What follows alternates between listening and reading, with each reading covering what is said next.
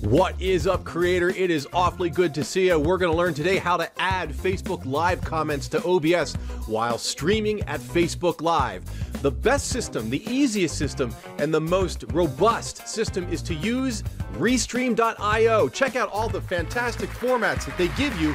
They're animated for your live stream. I'm going to show you how to use these. I'm going to show you why I came to the decision that this is the easiest method.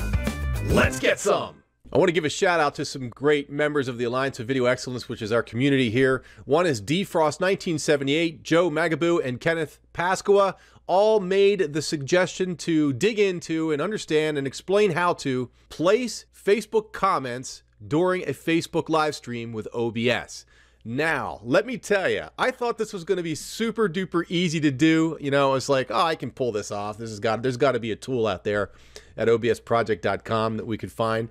And there was one called the Facebook Comment Overlay, and started researching it, and like, oh my gosh, I got to go into Facebook and pull out IP IDs, app IDs, and this ID and that ID, and all these crazy steps. And then I realized, do we have to do this every single time you create a live stream? And I thought, man, there's just no way I could go down this route for my audience. You know, they're looking for an easy and congealed sort of tutorial, and to explain this would take forever. So I trashed that idea, and then I moved on to the Streamlabs approach, which seemed at first to be very simple and easy. They provide several different themes that you can use with your comments, right?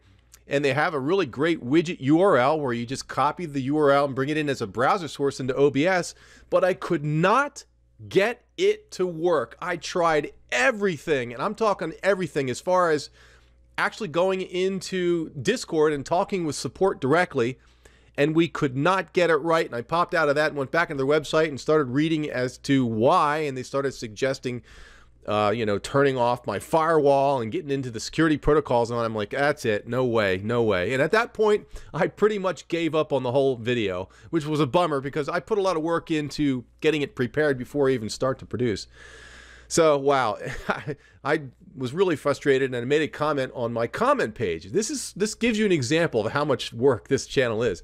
Put a comment in my community section, and 3 people responded, 3 creators right away, Trevor Bagnell, DJ King, and Ghost Mode. They said, dude, you gotta try restream.io. And I thought, wow, you know, they reached out to me in the past, and I've never really researched the website, and I started getting into it, taking a look at what they had to offer, and sure enough, it works. And not only does it work well, but they provide more available themes to use. They have over 20 themes versus Streamlabs. They only offer like 6 or 7. So Restream.io is superior. This tutorial not only will teach you how to do this with Facebook, but you will also learn how Restream.io works. So you're going to get a lot of value out of this video. Now you know what I go through, and now you know why I've chosen Restream.io to pull this task off. Let's get into it right now. Okay, first things first, make sure that you're logged in to Facebook. Okay, number 2, make sure that OBS is up and running. Upon you getting that all worked out, what we're going to do here is connect restream.io to your Facebook account. And upon successfully connecting that, we're going to go into OBS Studio, and we're going to connect to Restream in such a way that dockable control panels appear, 3 of them. But we're really interested in one, and that is the one responsible for creating the comment window as a browser source on OBS. So this one dock will show up and give you a URL that contains all the parameters that you set, you know, whether the background's transparent, the text size, all that cool stuff. Once that's created, you copy the URL out of there, you create a browser source, you put the browser source into your live stream window, and you're good to go. So let's get started. Okay, we have logged into Facebook. Okay, so there's my Facebook account. And now I'm going to go into restream.io, and on the left here, it'll say new to Restream, click sign up. Now I gotta warn you, I have deactivated my account so I could show you this process. This is sort of like a one-take kind of video, and at this part, it's been a little bit while since I've done this, so we'll see how it goes. Okay, click sign up and enter in your information. Okay, I'm gonna click sign up now. Okay, I'm gonna click add channel, and I'm gonna select Facebook Live. And now I'm going to click Connect Facebook. Now, Here's something that is interesting because I've always wondered where the paywall is. There's got to be some way these guys make money. And one of those ways is if you select anything other than your personal profile page on Facebook. For example, I've got one called the Alliance of Video Excellence, right? If I select this one, then they're going to want $19 a month. So unless you're willing to spend that kind of money, you're going to have to only use your personal profile page as where the stream will be sent. If you want to send it to a sub page from your account, it's going to cost you $19 a month. Okay, I just wanted to let you know that. So personal profile selected, I'll hit save, and that is it. That is it. So now I'm connected to Facebook. All right, let's move on to the next step. Okay, at this point, the only thing you really have to do is go into update titles and put your title in there. Okay, if you're providing gaming content, obviously you'll want to slide that. I think it changes some of the performance of the live stream, maybe reduces the lag a little bit. I'm not sure. I haven't worked around it just yet. Hit update all. Then what I want you to do is go into OBS Studio. I'll go into settings and I will select stream. And make sure that you select restream.io, and this is what you have to do it this way in order to get what I'm about to show you. Do not select use stream key. Select connect account, and it will give you a login prompt. And this is where you enter your information. Okay, well, you're going to log in. Watch what happens. You're going to want to hit allow, and it will apply. And when you hit apply, what it does is it creates 3 dockable control panels. Stream information, this thing called multi-stream, which for now is only Facebook. And then the other one is what we want to pay attention to, and that is the chat window. Whoops, see how it wants to dock into a certain spot? If it does that by mistake, you can just click the double window right here and it pops right out. But because it's OBS, it's going to want to try to attach it to a specific area. I'm going to turn these off for now. Hit OK, and knock that one out. Hit OK. I just want to worry about what's going on here in the chat box window. Okay, so what we want to do is we want to click Settings in the lower right hand corner. See that Embed in Stream? Click that. And this is the window. This is what provides all the settings that allows us to modify what we want to see in regards to the theme, which is right here. We have all these awesome themes, over 20 of them.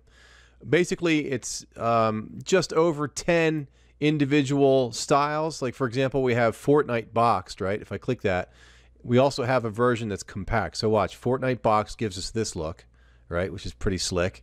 But if you want to compact it so that you see more comments, just select the next one down, which is Fortnite Compact.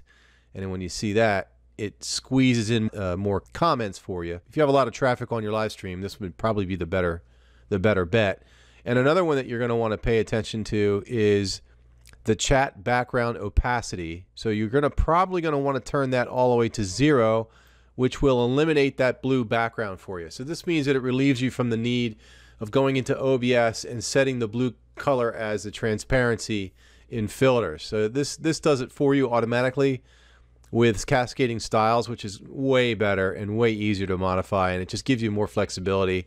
And there's no artifacts that, it's just so much cleaner and so much better. And you can still see shadowing on some of these themes that it provides. Another one that you may want to play with is message alignment. It has a top or bottom, so I guess it's aligning it to the top or bottom. I guess when you're starting out and it starts to fill in, as you can see here, it fills in from the bottom, which is kind of cool. That's kind of trick. Scale's another good one here. Let me turn the background back on so that we can see this thing better. And I'll make it come in from the top. And you can begin to see the scale right here, so you can make it larger, which is kind of nice. I'm not a big fan of small text for comments because it's good for everybody to see it. I just think it should be a little bit larger than what most people set it as. Maybe that's because I'm an old fart. I don't know.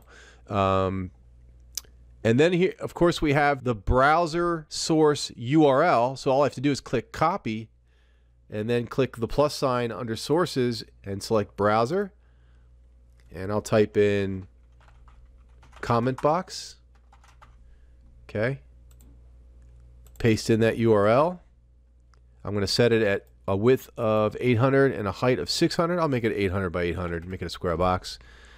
Use custom frame rate, control audio via OBS. I'll keep those clicked. I'm going to take this stuff out. We don't want to modify any CSS. Shut down source when not visible. Yes. Refresh browser when scene becomes active. Absolutely. That's very important. Check that off. Hit OK. The reason why this setting is crucial is because if you don't see the changes that you're making to the browser source via restream.io, the best way to get it to show the changes is by leaving the scene containing the browser source and then coming back in, which forces what's called a refresh or a regrab of your changes. That's why it's important. And there's the box. And there's our test comment right there. So it is functioning from the perspective of the test. I'll slide the box over here so that we can continue to see it in OBS.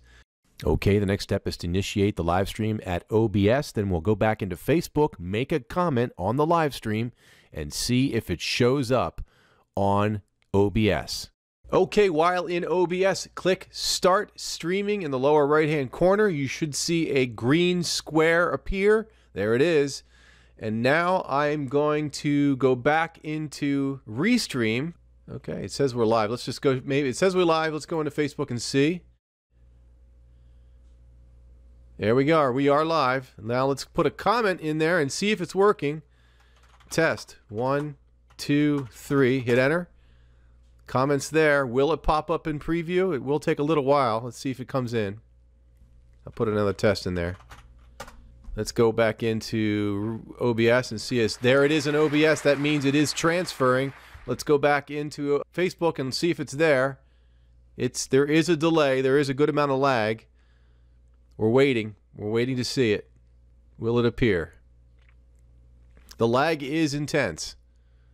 I've got the mic turned off. There's the first comment. Test 1, 2, 3. If I go to full screen here, we'll see it. There we go. Boom. Test. That confirms that now we are taking the comments from a Facebook Live, putting it into OBS, and pumping it back out to the Facebook live stream. Now, if you're interested in understanding how to make this window three-dimensional, I'm going to help you understand how to install a special plugin that does it for you. Click right here, and I will catch you over there. This is a cool plugin. You're going to love it. Regardless, I wish you all the luck with your channel. Best wishes. Stay strong. I'll catch you on the flip side. Yeah.